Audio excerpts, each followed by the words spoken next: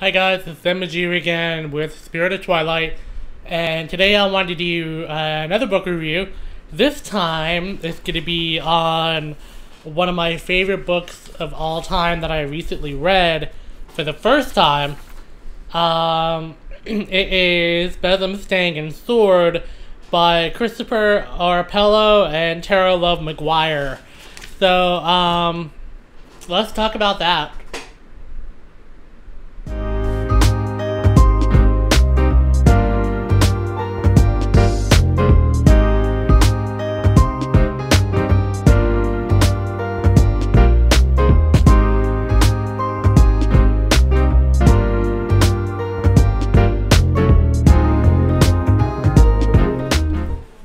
Okay, so let's talk about this incredible book, and I say that because outside of my regular reading, which is Devin Hunter, Matt Oren, Chas Bogan, and Storm Fairy Wolf, this book struck me like a bolt of lightning. This was a book that I read in 2 days because it's just that good. So, this is a very forward-thinking book, and it is a book that captivated me so much that I considered joining the Black Tree Coven, which is associated with this book and is associated with the authors. So, just to give you some details about this book, and before I forget, this book was recommended to me by someone who is also in my magazine, Spirit of Twilight magazine. He was the first person I ever interviewed for the magazine. So this is like January 2020 that we're talking about. And I just can't believe that I downloaded this book to my Kindle almost a year ago and I never picked it up.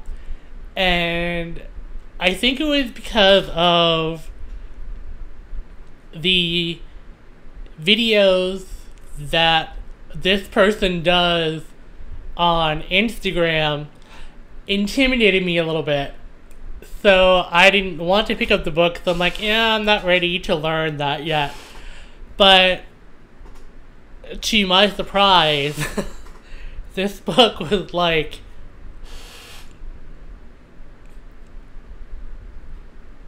amazing. Just amazing. I loved it with all my heart and soul. I really did.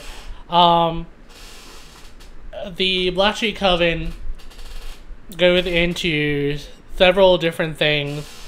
It's a very non-religious, forward-thinking book that has a lot to do with spells, crafting, and visualization.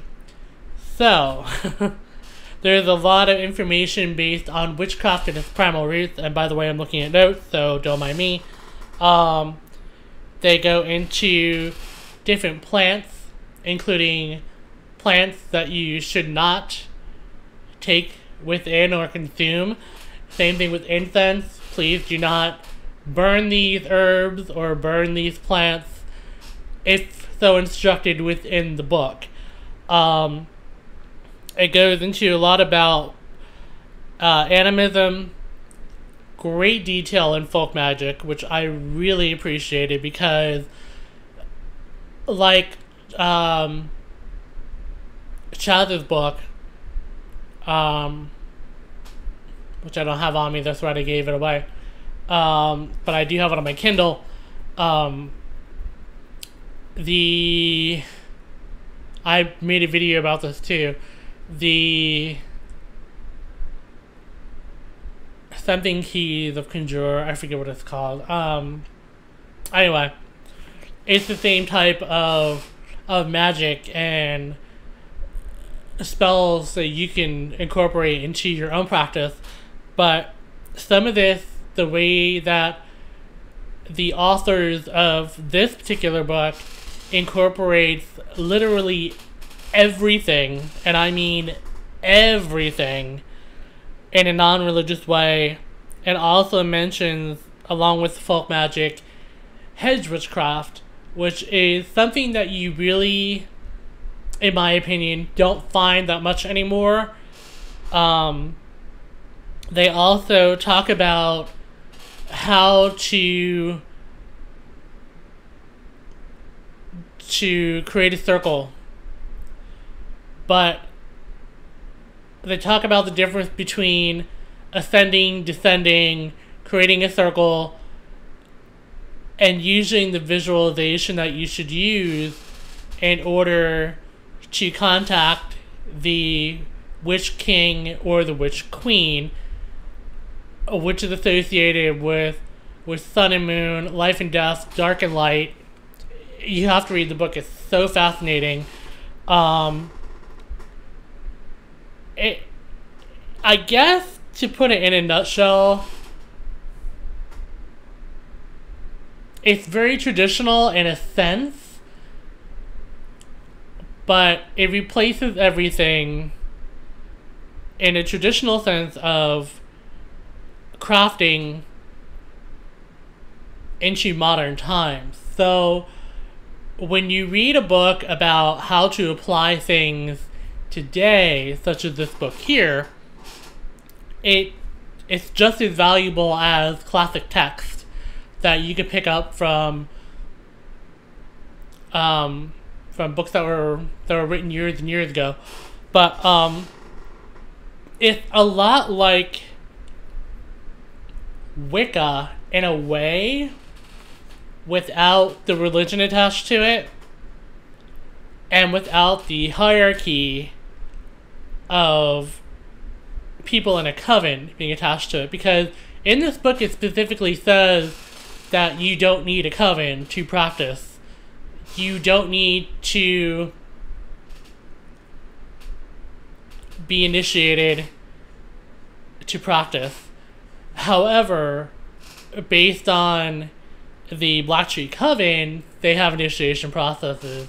I'm sure they have hierarchies. I haven't really read a lot on their website. I was just so excited for the book. I went to the website and was like, I want to sign up. I want to sign up. I saw the prices, and I'm like, oh, okay, wait a minute. Let me think about this. Unfortunately, this is what happens when you're on Social Security disability for many different illnesses, and you sell jewelry and handmade stuff, and it's not selling. Hint, hint, hint. Kidding. But anyway, speaking of which, I do want to mention this, and this is, excuse me, this is not based on the book itself. If you live in the Orlando, Florida area, there is a convention or a show coming up. It's called Spirit Fest. Now, I was a vendor in 2019, I want to say, and it was great. They had tarot readers, they had people doing presentations, they had workshops, they had various different vendors there from all walks of life, all religions, but they're having another one at the end of October, on October 30th and the 31st, and that is at the the Avanti Palms Resort, which is by Universal Studios Orlando. It's off of I-4 and Turkey Lake Road.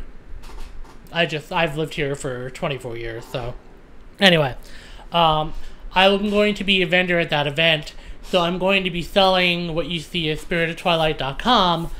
You'll see my candles at the event, you'll see my pendants, my other handmade jewelry. By the way, the candles are 100% soy, no paraffin wax, no colors either.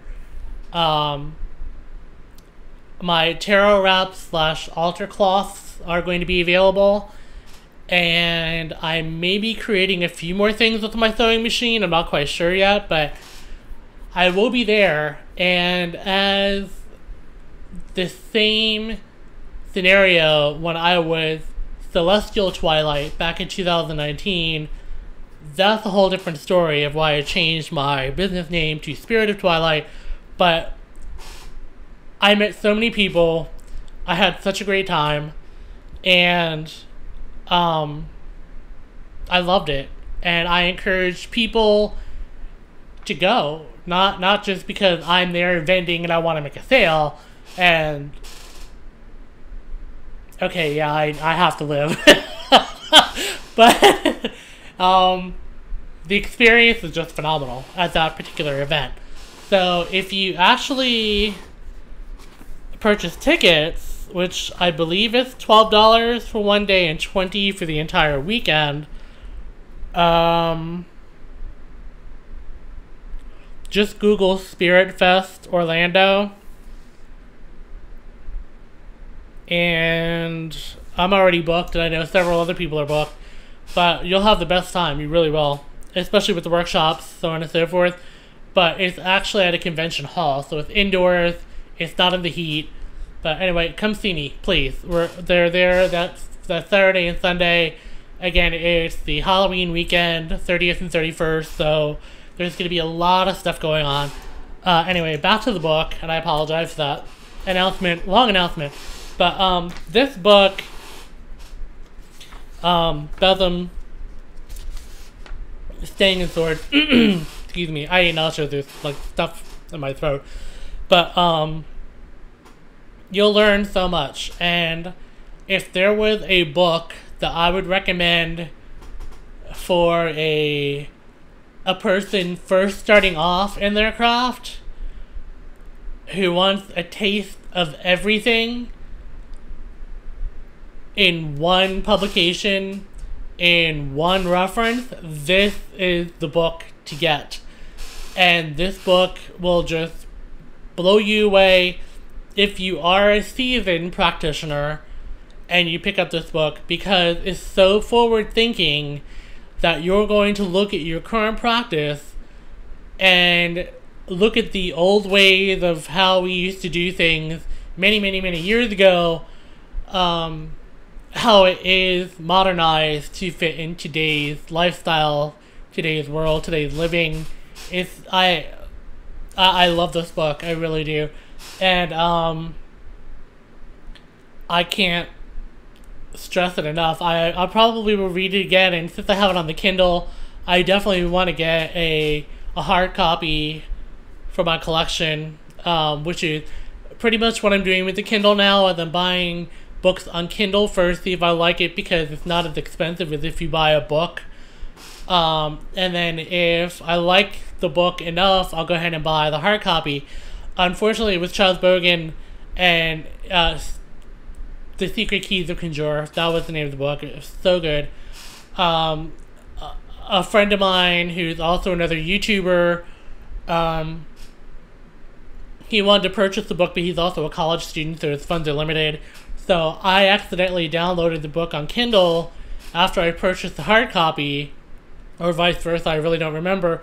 But I sent him my hard copy of the book, so I need to order another book from Chas. And that is definitely a book that I would keep close at hand as well, because it mirrors this book a lot based on practices and knowledge.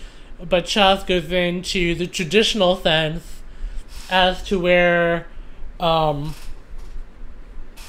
this book, which Christopher Orapello, I actually follow him on Twitter, and we've interacted a little bit. I never spoke to him one-on-one, but it's like those two books will give you insight on the past and the present. So if you take those two books and you combine them into one, you would get so much knowledge between Chas and the new book. Just wow. So I love them both, really. So definitely, if you get your hands on either one, if you buy one, I recommend buying the other, just because they mirror themselves or mirror each other very, very well. So anyway, enough of me for the day. If you like this video, please click on subscribe, please click on like, please share this video.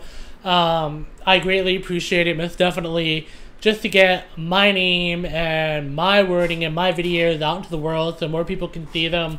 But certainly if you have any questions, comments, or concerns, put them down below. I will put as many links as I can possibly remember down below as well. So certainly you can follow both those wonderful people, both Chas and also the authors of this book, Christopher and Tara, on Twitter. So by all means, please do. They're such great people outside of their craft, and also within their own crafts. But thank you once again. I hope you all have a great day. Bye.